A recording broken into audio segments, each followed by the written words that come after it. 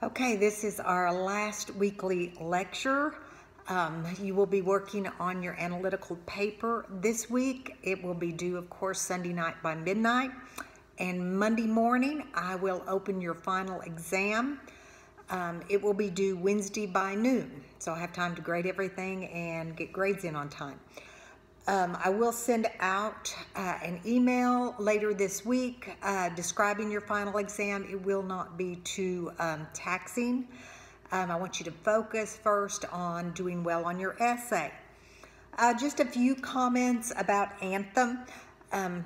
Again, regardless of whether you see yourself as an American romanticist or more of a postmodern collectivist, back to that first kind of contrast, I think is a very cleverly written story to argue her point. I think she did quite well. And in class, the first discussion we have about this story is always, when did you pick up on the fact that we, in the society of Anthem, is singular? Of course, they were not allowed to say even the word I. It was taboo. Your last question focuses on a quote from the story. Perhaps in those days there were a few among men, a few of clear sight and clear soul, who refused to surrender that word. What agony must have been theirs before that which they saw coming and could not stop. I think the story is timely because so many today do see concerns with the whole idea of individualism, and certainly that topic is much under debate.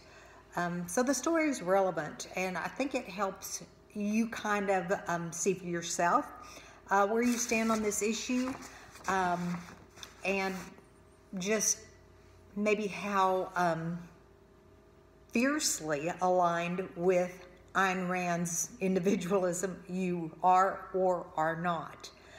A little bit about your essay assignment. Of course, it is posted. I'm not going to read every word of it to you.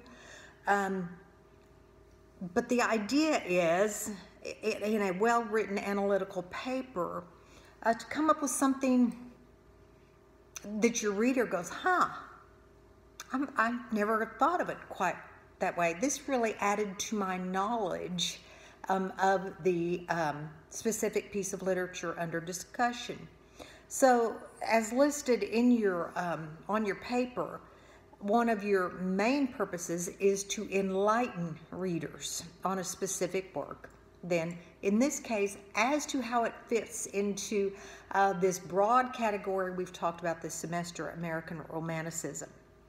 Certainly you are discerning and evaluating as you go along, and you are breaking down the piece of literature in order to better understand the entirety of it. That demands that as you are analyzing, you are taking your reader with you kind of from beginning to end of the piece under discussion. And as noted on your assignment sheet, I hope you've read it over. You have lots of topics to choose from. You certainly have to yet develop those topics into a thesis sentence.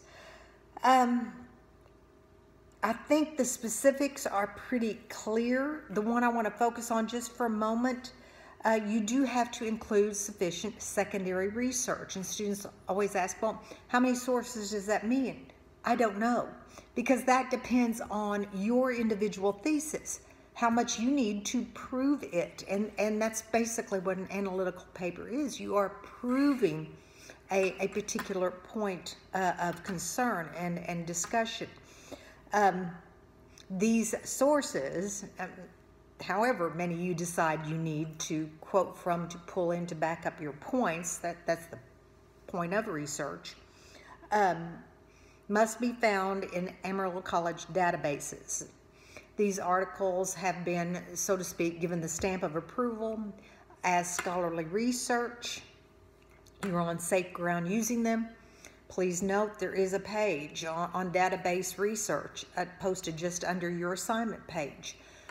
If you hopefully you did this in Comp 2. If not, I think it's pretty clear, but if you get stuck at any point, the librarians are basically, they're waiting for students to work with right now. And you have my cell number. Don't hesitate to call or text. Do include, as noted, as you're going through a literary analysis, it elevates your analysis if you kind of weave in at times some literary terms. And I did post those again on your content page. For example, you might want to talk a little bit, just weave the word in about the symbolism of the inn in Rip Van Winkle if you're working with that particular story, or the fantastic imagery in To Build a Fire. So look over those terms, and I think they will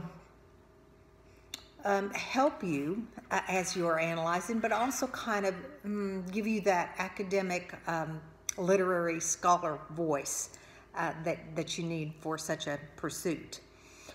You are required to use Writers Corner tutors, online tutoring. Again, you're paying for these tutors. It comes out of your tuition. We are encouraged to have students use them. And it never hurts to have a second pair of eyes look at your papers. Sometimes we're our own worst editors. We're up here and we're just not catching things that may be amiss. I would suggest drafting your paragraph, introductory paragraph, very quickly, like maybe today, and sending it to the tutors to see if you're starting off on the right foot. Just getting some feedback as often as possible will certainly be helpful. I will get a report from them as to how your session went, what they thought you needed to work on, etc. Let me know if you have any problems along the way. Your topics I mentioned are listed. However, these are topics. You still have to turn this topic into a thesis sentence paper.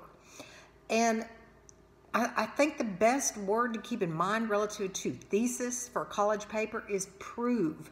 You are proving something as you go through it. And it's kind of up to you how you want to narrow these topics, what you want to prove particularly.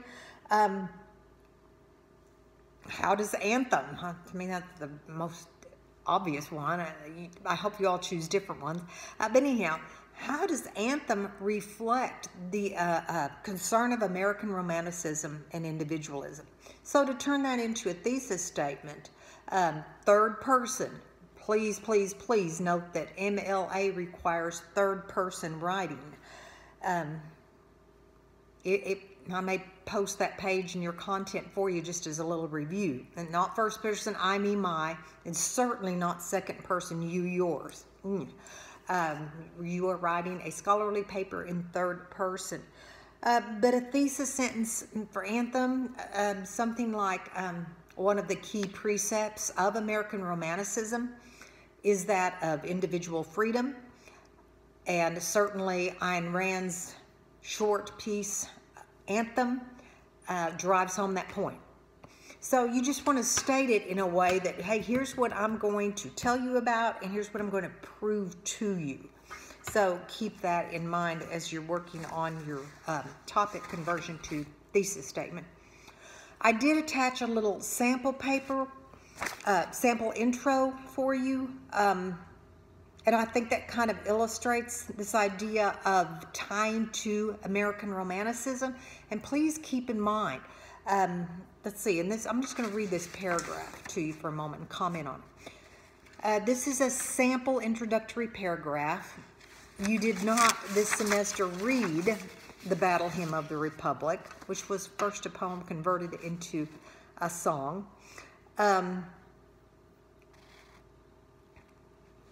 Try to plug in a minute. Julia Ward Howe's poem, The Battle Hymn of the Republic, 1861, was written with the tune of an old Methodist hymn in mind. Howe's lyrics quickly became the Civil War song. There may be no more idealistic, no more lofty expression in all of American literature, as the still popular today strain equates America's pursuit of freedom with holiness. Equates America's defeat of enemies with the defeat of Satan himself, and equates America's victories with godly righteousness. It is, therefore, a most evident expression of American Romanticism. Some of those phrases wrapped into that paragraph are pulled directly from your page on American Romanticism. I would strongly suggest looking that page over again, seeing what it is that you specifically want to pull as an aspect of American Romanticism you want to really focus on in your paper. I think that would help it a lot. Okay, I will talk to you in your individual conferences this week, but do not hesitate to text or call as you work on this paper. Most of you are doing quite well in class, so, you know, I want this to be a strong end for you, and I certainly want to help you. Hope you're all doing well.